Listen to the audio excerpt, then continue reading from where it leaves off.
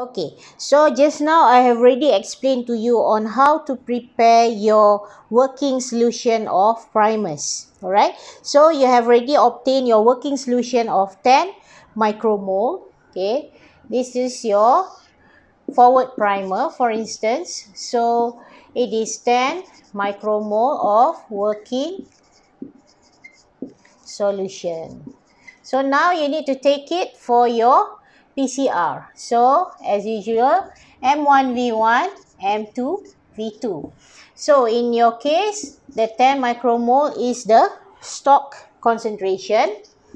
And for your working concentration, the one suggested by the Firepol DNA polymerase is actually 0.1 micromole. Okay, so you can do the calculation. In the end, you'll get 0.25 microliters of your forward primer. And this also applies with your reverse primer, meaning that you're going to take 0.25 microliters for each PCR total solution of forward primer, and also 0.25 microliters of reverse primer. Okay.